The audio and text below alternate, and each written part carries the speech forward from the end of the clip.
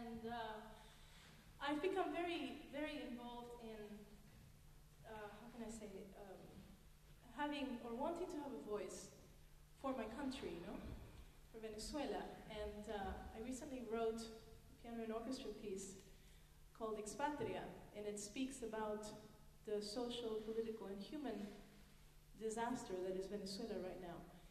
And I'd like to improvise for you on what I feel about my country and what is waiting to be said in music inside me. Just without a theme from you, just a little story I want to tell you in music, okay?